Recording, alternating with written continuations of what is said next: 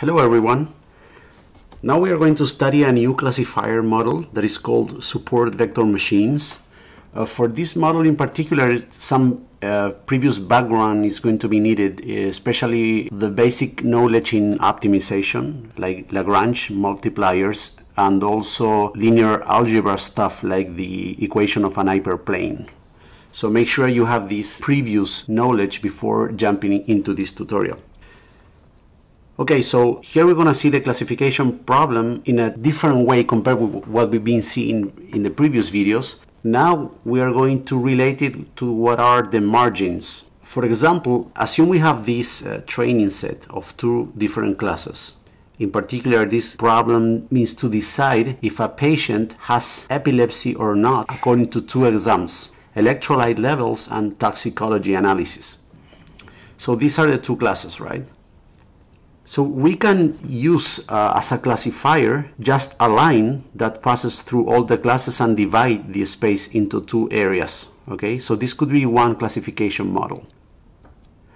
But in general, when we can divide the space, we have several alternatives, right? Any of these lines, for example, could be a valid classifier. So how we can select the best one? The main idea in support vector machines is that we select as the classifier the one that maximizes this margin. The margin is the distance or the space that exists between the two classes. So we need to know two things mainly: how we calculate this margin and then how to maximize it. So this is going to be our problem setup. We're going to have two classes in where there will exist some margin.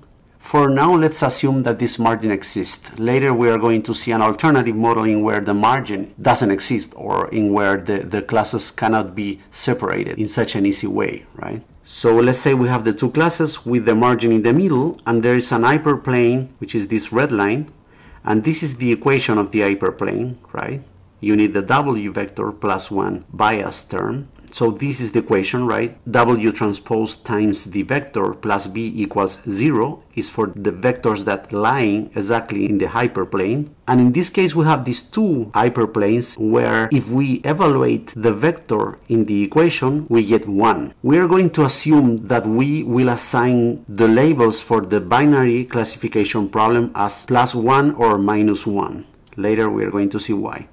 So all the vectors or data points that lie in the left side of the hyperplane satisfy this equation. If we evaluate the vectors in the hyperplane equation, we're going to get a number that is smaller than -1. And if we evaluate the blue points into the hyperplane equation, we're going to get numbers that are greater than 1. So make sure you pause this video and you understand why these equations hold. All you need to know is to understand very well the equation of the hyperplane. Also, we have this distance, the distance between any data point and the red hyperplane in the middle, let's call it R, and can be calculated in this way, right? We need to evaluate the data point in the hyperplane equation and divide it by the norm of the W vector here. This term y just will contribute with the sign of the distance, right? Because y can be only +1 or -1. Also, the margin is going to be defined as the distance between the hyperplane and the closest point among the data points in one of the sides. So the margin can be written with this equation. We evaluate all the data points in the training set with the distance equation we just saw, and we find the minimum distance. So the data points that minimizes this distance is going to be the one used to calculate the margin. These data points, the ones that minimize the distance between the hyperplane and the training points, are called the support vectors. So this is why this model is called the support vector machine. We can always have our hyperplanes in the canonical way such that this distance, the distance between the support vectors and the hyperplane, is 1 divided by the norm of W. Why? Because X touches H, which is this hyperplane in where we know that the evaluation is 1. This term is only +1 or -1. So here we're going to have just 1, and here we're going to have the norm of W. So the absolute value of the distance is always 1 divided by the norm of W. So after we find xi, in other words, the support vectors, we want to maximize this distance, right? Because what we want is to find the hyperplane such that this distance is maximum. Recall that we are finding the hyperplane. So at the end, W and B, which are the main parameters of our hyperplanes, must be found during the training phase. According to our optimization setup, we know that first we need to find the support vectors, the ones that maximize the margin.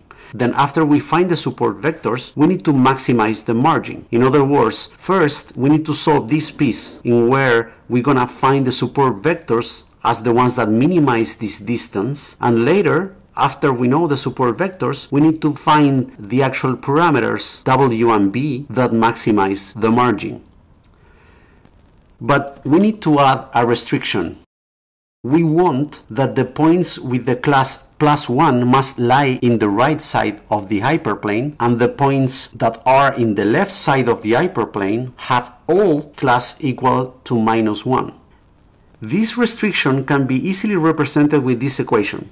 So as you can see, for example, points that lie in the right side are going to have an evaluation in the hyperplane greater than 1. And given that their class is +1, this equation will hold.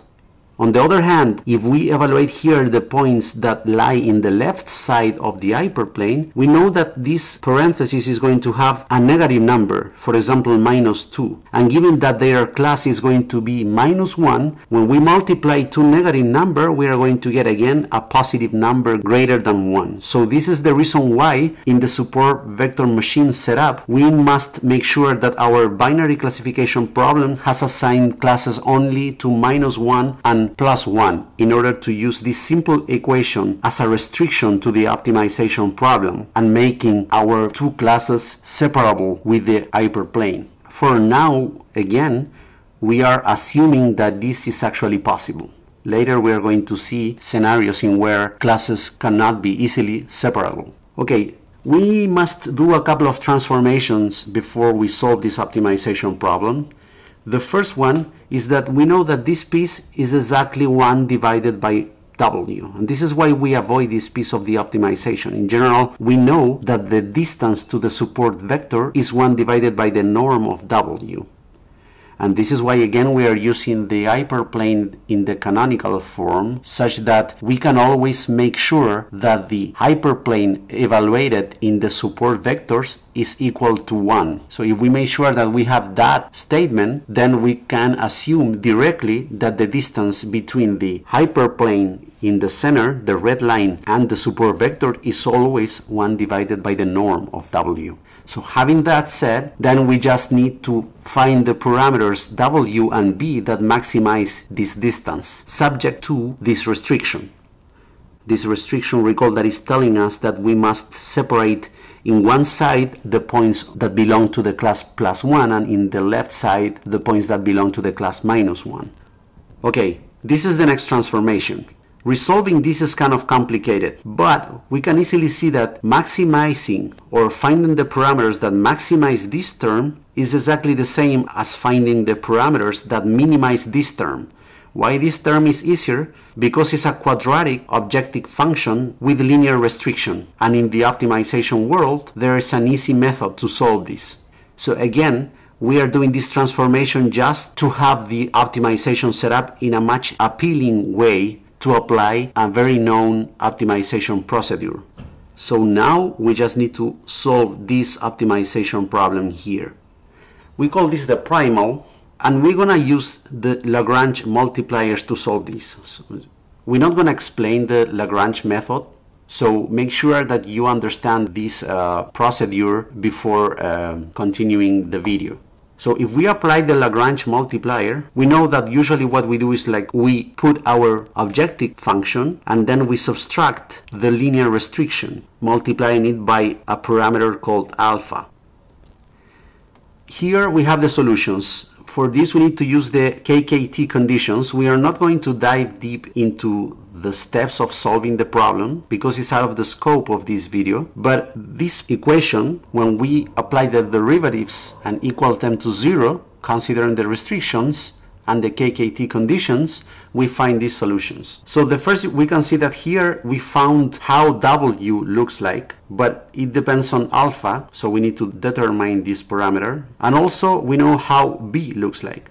Is the average of B sub I, and we can see that this term is just the subtraction that we see here, right? And this comes from the hyperplane equation. Recall that the equation is W transpose times X plus B equals Y, right? This holds for every support vector. Same thing here. So we can see that now the cost of calculating these parameters is not so high, since we are just using the support vectors to calculate these parameters. So having the parameters, we need to find alpha, and alpha is actually the term that maximizes this equation. We can see that this equation is exactly this one, but with two main differences. First, we already replaced W and B with the equations we found here, and second, we multiplied everything by -1. So instead of minimizing this, as we stated in the beginning, we are going to maximize minus this. So this is why this term is written in the left side and this term is written in the right side. As we can see here, this is W just replaced, and this is this term. So after having the hyperplane, how we can classify a new data point?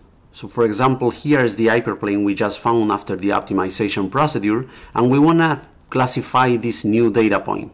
Well, turns out that it's really easy. We just need to evaluate this training point in the hyperplane equation and just see what is the sign. So in case the sign is positive, we just assign the class +1. And in case the sign is negative, we just assign the class -1. Okay, so it's straightforward. Note that this will work with any dimensionality, because we can always have an hyperplane in higher dimensions, and we just need to evaluate points in the hyperplane equation and see the sign.